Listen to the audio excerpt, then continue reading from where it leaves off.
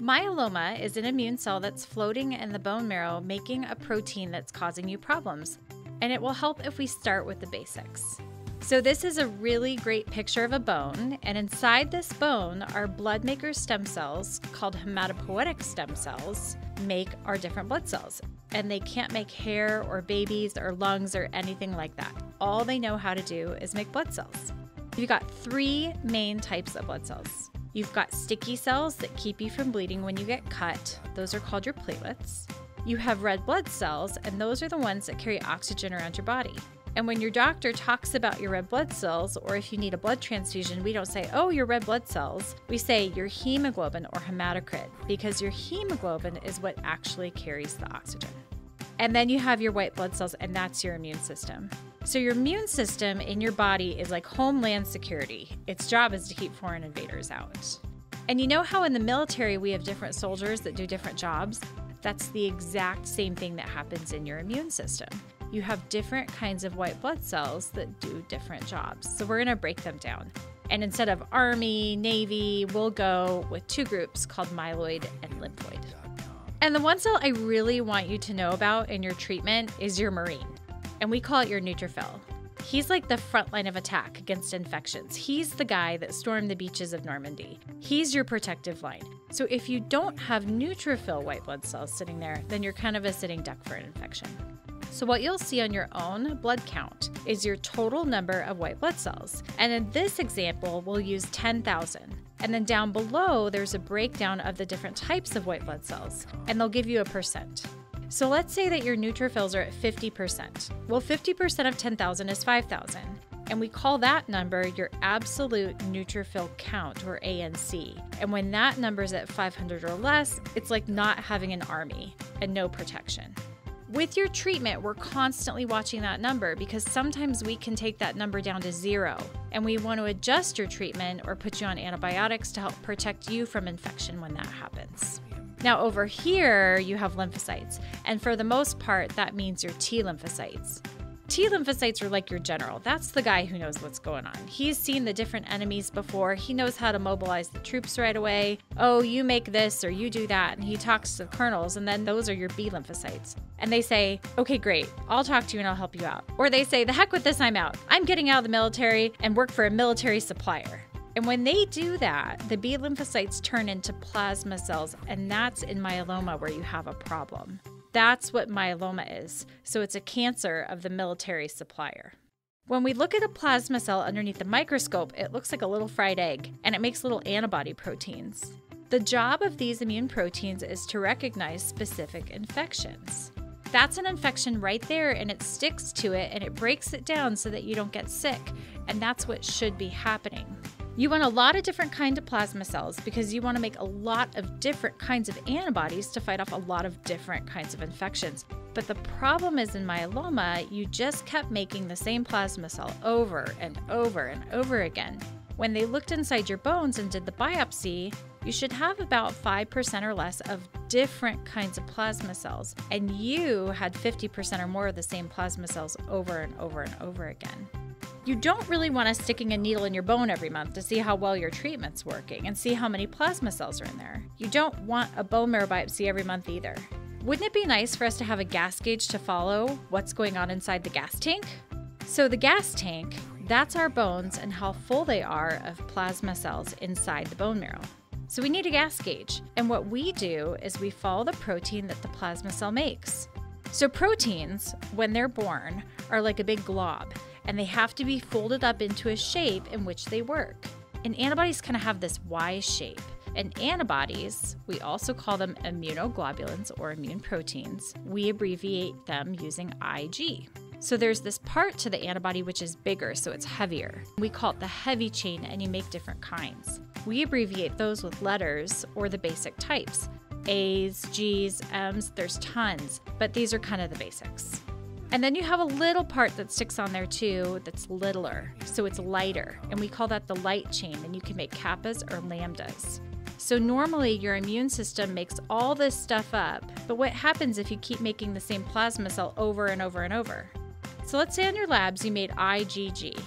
So we know your IgG, and that should be around 1200, but your level was 5000. And then what stuck to it was kappa. So that was your light chain that you made. And that level was like 1,000. And normally it should be about 12. And then if we want to look at the whole big protein all put together, we can do this with a test called an SPEP, which is basically like a little flap of jello. And we inject your protein into the jello in these little holes. And we sit it in a bath of salt water and electrocute it. And then the protein will move down the jello. There's a classic human pattern to how that should happen, and that's here.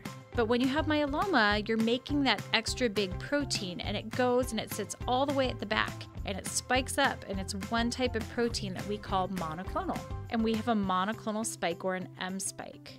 This is typically when people say, oh, okay, that's what my labs are. So normally you shouldn't have that. So that normal should be 0. Let's say your level was 3.1.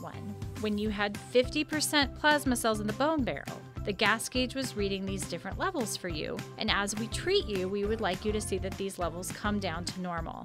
And so that's what we're going for in your treatment. Now, not everybody with myeloma needs treatment.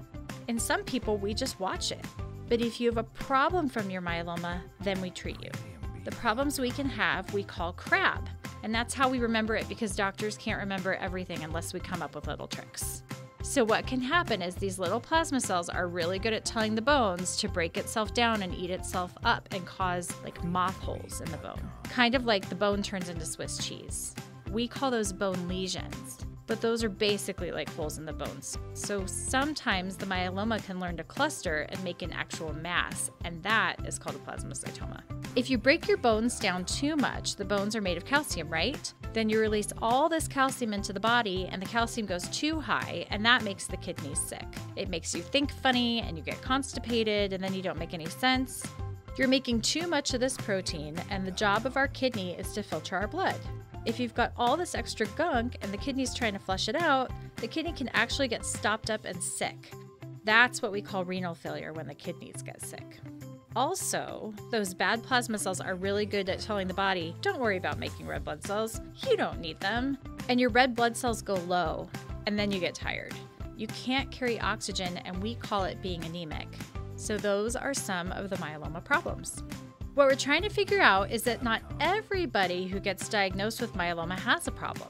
What we used to do is we would wait for people to have a problem, and then we would treat them. But if having a problem means that your kidneys failed or you broke your back or something like that, then that's not very good. We're trying to figure out who those people are who don't have active myeloma, or what we call smoldering or asymptomatic myeloma. How can we figure out who has the highest risk for something to happen to them within the next year? So that if we treated them now, we can prevent them from having a problem. So that's where a lot of our research is right now in myeloma. We have figured some of that out. If you don't have any problems, but you have 60% plasma cells in the bone marrow, or if we do bigger scans of the bones other than just x-rays like PET CT scans or skeletal MRIs, and we find one spot in the bones on those big studies, then we treat you. Or if this light chain test, if the high one divided by the low one is 100 or greater, then we say we should also treat you. And so sometimes with patients we say, well, you don't have a myeloma problem right now, but you still need treatment because we think in the next year your risk is high. And so we're trying to figure out your risk. And there's some studies telling us, especially in the Spanish group, that if we treat those high-risk smolderers, that we can actually help people live longer. And that's not standard of care yet, but now we're starting to do those research studies in the United States to say, should we start to treat these people so that they never develop problems from their myeloma? As we treat your myeloma, that's kind of why you do a transplant. Let's pretend you get diagnosed here. We'll say that's 50% stuff. And you did your first round of therapy, and we call that an induction. That's usually about 4 months of therapy or 4 cycles. And let's say after 4 months, oh my gosh, there's wonderful news, the gas gauge is reading 0. Let's do a bone marrow biopsy and see if it's really reading 0. And then we look in the bones and we say, oh my gosh, there is fantastic news. We don't see any myeloma in your bones. The problem is we just went and picked a bunch of weeds in the yard, but the roots are still down there and we just can't see them. So you have trillions and trillions of cells in your bone marrow, and we can only look for 1 in a million. So you still have myeloma cells hiding in there. And if we stop treating you, we're just going to end up right back here. What we want to do is beat those weeds down with some weed killer and really spray them, because if we get the myeloma down even further, it'll take a lot longer to come back. And if we keep you on treatment while you're at low levels, which we call maintenance treatment, you'll go even longer before your myeloma comes back again. And then during this time, we're just watching the gas gauge. And if the gas gauge goes too high before you get sick, we say, okay, well, let's change your treatment so that we don't get sick again. Myeloma is a disease where you will always have to do some sort of therapy to keep it under control so that you don't have problems. Our goal is to minimize the chance that it's going to cause you problems and hurt you. But also your treatment should be such that you have good quality of life and you're able to do the things you want to do, like go garden and play with your grandkids.